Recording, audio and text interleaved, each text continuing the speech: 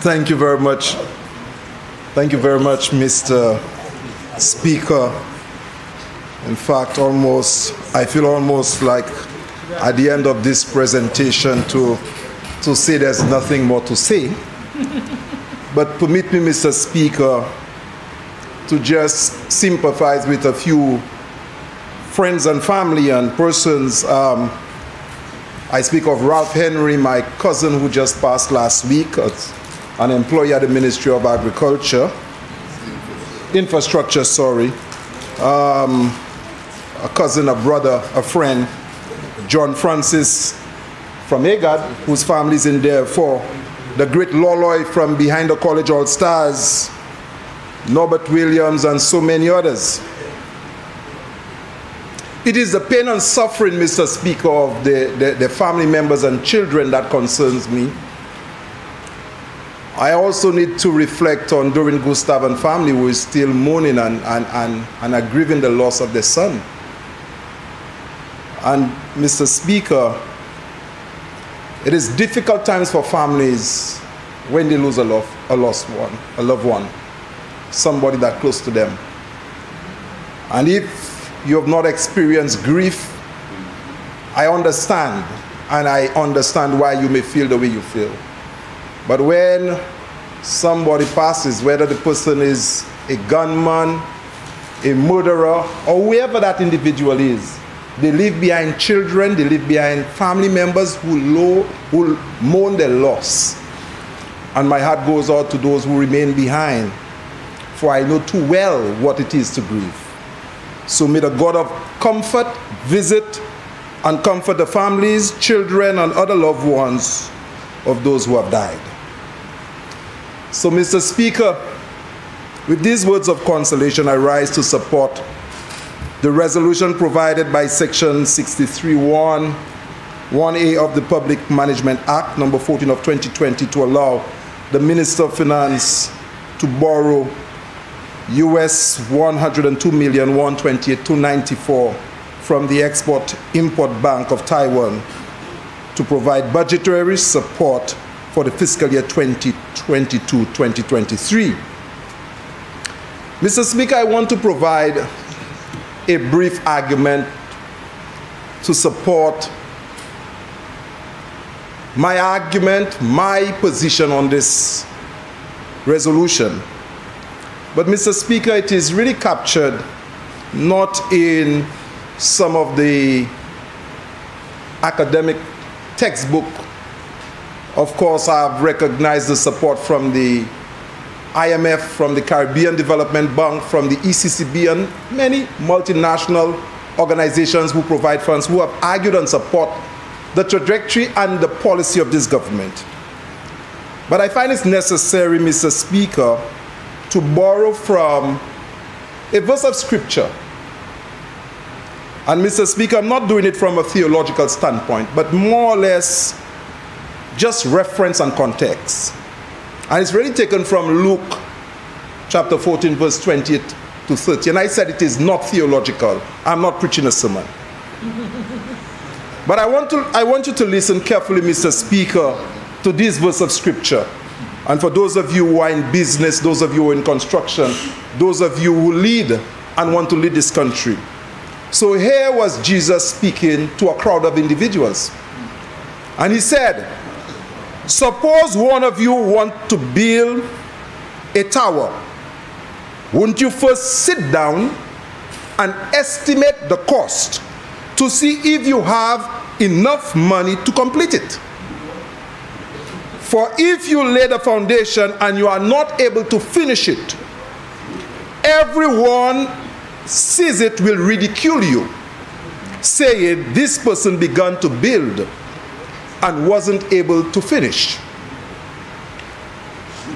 Luke chapter 14, verse 28 to 30.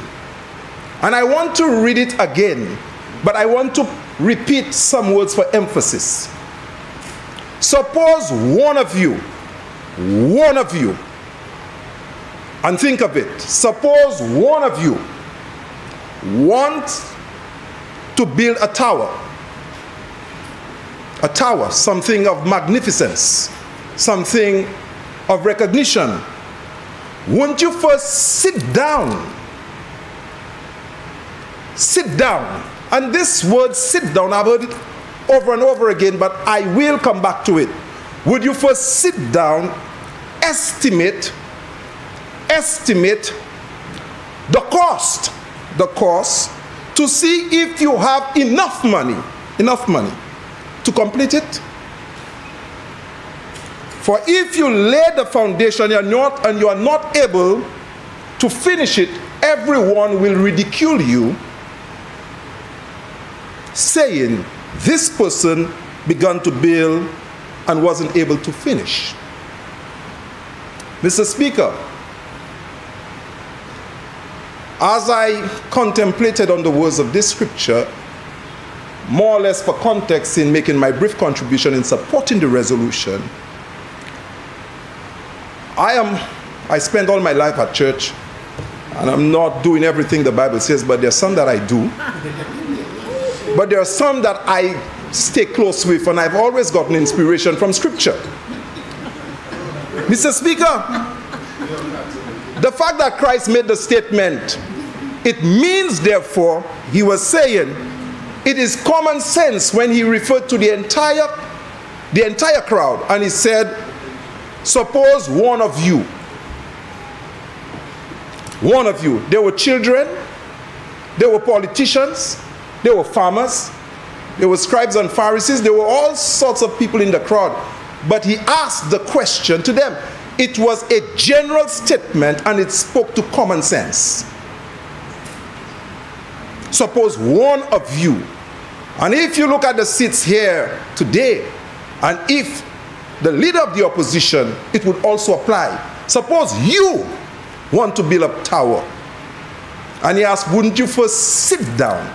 Now I love this word, and I ask myself, maybe the grandparents say, Jean l'entend li Bible patois. Because when you do not know your place with grown-ups, they have that way of asking you to sit down. Assise. At school, sometimes the teacher has to tell you, sit down. Strange enough, but it is not strange for us. Even in Parliament, there are times they have to tell people, sit down. Sit down. But why is it important to sit down? But before I get to why you must sit down, in fact, the text says you must estimate the cost to see if you have enough money to complete the task. And I tell you, to sit down means you must focus. To sit down means you must consult. To sit down means you must investigate. You must look closely. To sit down means you must decide where you are going and which path are you going to take the people to.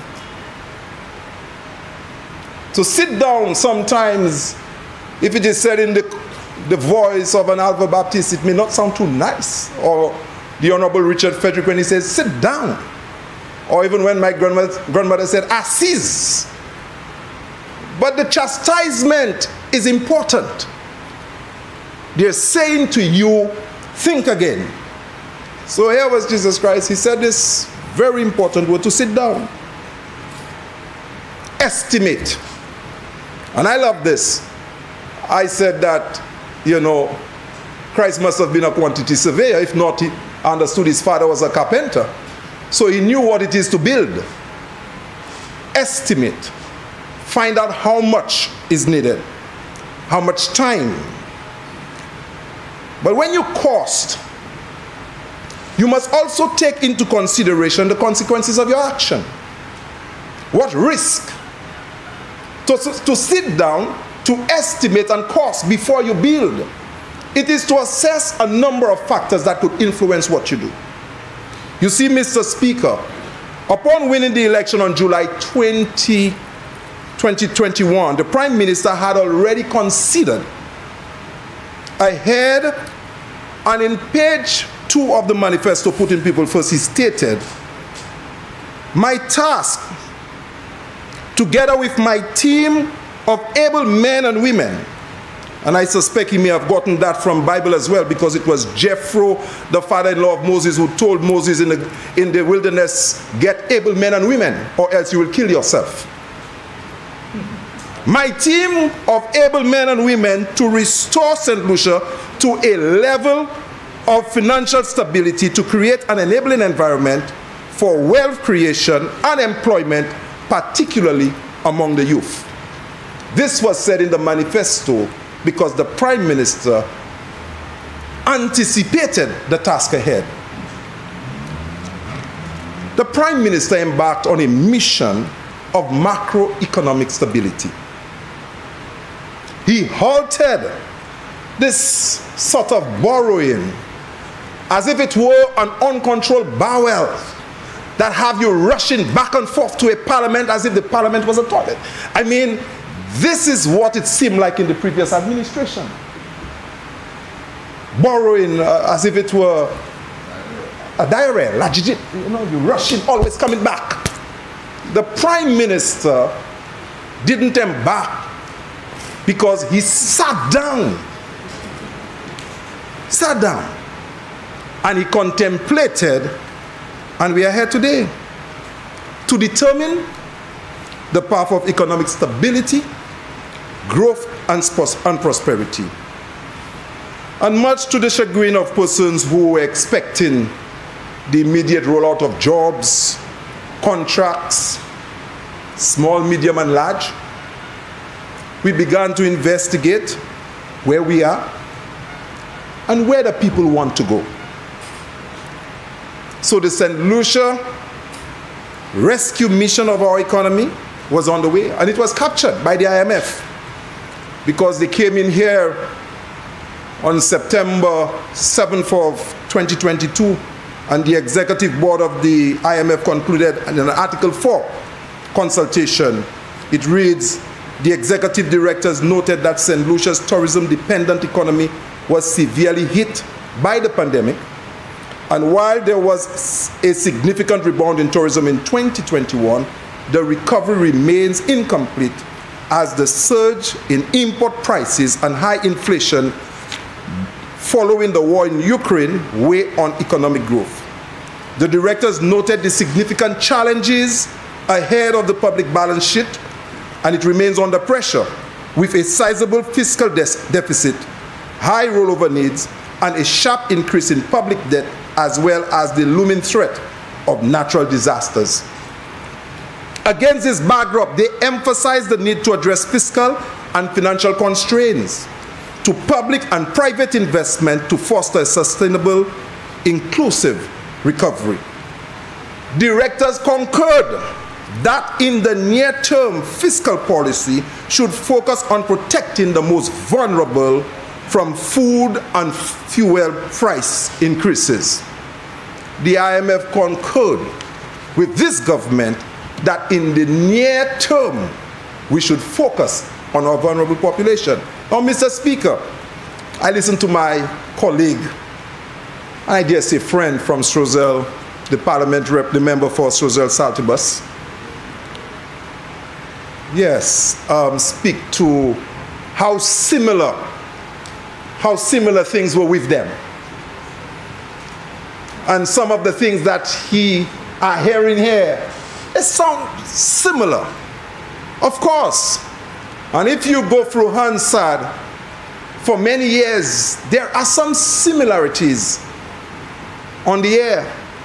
But what makes the difference is the priority of a government. That's what makes the difference, not how similar we sound. Of course, we have the same civil servants working, preparing documents. You know, I recall, you know, from secondary school to university, I had one theme of writing my compositions, and it was on science and technology. So I got good marks for it from secondary school, so I'm not leaving that topic. So when they asked to choose a topic, I look for it. So of course the civil servants who are there over many years serving St. Lucia would write and would provide documentation to various governments. So there are similarities. But there is a profound difference in approach. We did not speak to vulnerable populations. There was action and more action to come. We didn't speak in terms of what do we do with unemployment. There's action taken. And Mr. Speaker, for all of the things mentioned by the Prime Minister and the Minister of Finance as to what these funds are for, I want to represent to this House in a very capsule way the life of an ordinary St. Lucian as experienced by myself, and I will show you how it is necessary for the actions of this government and how it plays out. So here was this young mother coming to me, a mother of 5. The eldest is 16, 17. The youngest is 6. 5 children, unemployed. The fathers are not supporting, but some of them are unemployed. But she's working KM2. $700 a fortnight, renting at $800 a month. The fathers of the first 3 say they're not supporting because she's using the money for the last 2, and the father of the last 2 say they're not supporting because she's using the money for the first 3. Lucia, disconnect. Wasco has moved in, disconnect. This mother comes to the St. Lucia Social Development Fund. This mother comes to the Ministry of Equity. Multiply that by a few thousand. And I ask the question to you, Mr. Speaker. Based on where this mother lives and what is happening in the community, if it's a young man who is 17, isn't it a reservoir for those who are in the gangs to attract them because he or she wants to help mom pay the bills? Isn't that the situation? This Prime Minister will not postpone to grow the economy and wait later to address these problems, as said by the leader of the opposition. And this is what makes the difference, priority, because he said it, the leader of the opposition said it, that we should grow the economy, we shouldn't use monies and do other things, and then we will address these problems. My member from the other side, I'm telling you, that's what makes the difference. That we give priority to intervening in the lives of these individuals while we attempt to rearrange our balance sheets, while we take the time to fix other fiscal situations within our economy. Mr. Speaker, I have to share with this House another little one who is disabled, chronically disabled, my good friend, Thea. And I ask members of this House to pay attention to disabilities, because this Prime Minister has given me more support for persons with disabilities and for persons who are homeless. This Prime Minister has provided additional resources through the borrowing, and very soon you will see that the people in the city of Castries, we will not be feeding them by handing them food. We will be serving them because we'll get a place for them to eat, because we are concerned about the dignity of our people. But hear this, Mr. Speaker. Chronically disabled person, physically, facially, mentally, this child is disabled. And yet you go to the Donata school and they tell you, this child is bright. Be careful what you say, because she understands, but cannot speak.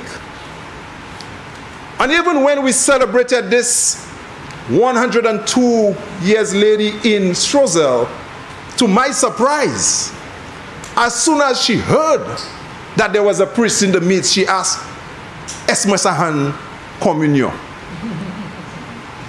And again, I was shocked. We usually decide for people like that. But here, what she was able to say, I want communion.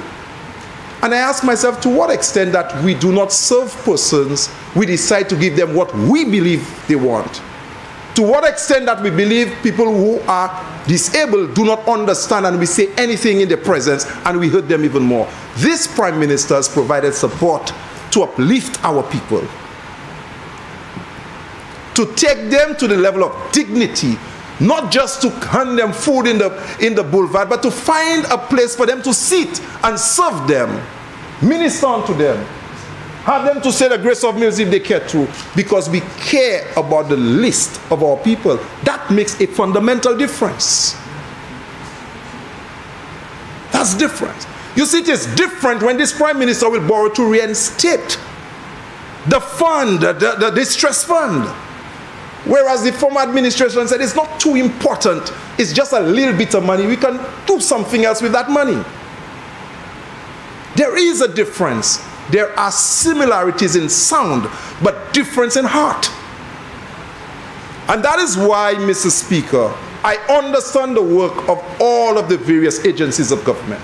But this Prime Minister has charged me with the responsibility to lead a critical agency, and I stand here to support this resolution to borrow, because it also represents a critical and important demographic within St. Lucia. And like our Prime Minister said, no one will be left behind. No one. Everyone is included in this mission. He is going to restore St. Lucia. That prosperity is for everyone that can be prosperous, and that everyone will be served. So my colleague, and I dare say today that you're representing not just your constituency, but even the leader of the opposition who is not there, because it's just the two, so I'm sure that he may have left some instructions for you. I am telling you that we are concerned. And I can tell you, when you made mention that all parliamentarians should be treated equally, I almost chastised the member for Jacques Soufre, who intervened with the SME program in Soufre before Castries Southeast. And I heard how successful it was, and so many persons who now on the program that's ushered. This is a government that is not in rhetoric but by the heart. Because had it not been for the principle of this Prime Minister, we probably would have said all of the 15 constituencies first. But you came in before so many others. I saw a photo with you advertising the government program. Well done. I saw it. You got licks for that. I knew your leader wouldn't like that. I knew your leader wouldn't like that for advertising our programs. You know, you got licks for that. Sorry about that. Yeah, no, I'm sorry about that. You should not advertise the government's program. So he chastised you for that, and that's expected. But you should stand up against him and tell him this is a good program for the people of Strozel. You know, so you got licks for that. I'm happy. Prime Minister, you heard that. He got licks for advertising the program. Point of order. Point of order? Point of order. Point of order, yeah. Mr. Speaker, remember, I'm enjoying his contribution, but he's misleading the House because I thought he would just finish with it when he said, my leader chastised me, but it was not my leader who chastised me, Mr. Speaker. Just for the records, okay? Okay, sorry about saying your leader. Somebody chastised him for sharing a good government program. Yeah, but what I'm sharing with you, Mr. Speaker, is that this government, this administration in its borrowing, is putting people first. And as explained by the member for Central Castries, we are not just borrowing recklessly. This is part of the mission of this government, the setup, the arrangement of the estimates of expenditure, the way government accounts work. So we come in here to do due diligence on the work of the Ministry of Finance and setting the law straight. But to tell St. Lucians that we are concerned about emptying this reservoir of young people who continue to participate in deviant behaviors, and therefore the resources, and you will just start seeing what will unfold in the social sector, in the life of ordinary St. Lucians, because we move with our heart as it relates to the work of St. Lucians. So I wish to applaud the Prime Minister and support the resolution that is before us. And just remember that suppose any one of you wants to build a tower, you would first have to sit down, count the costs, sit down and work out the estimates before you build it. Thank you very much.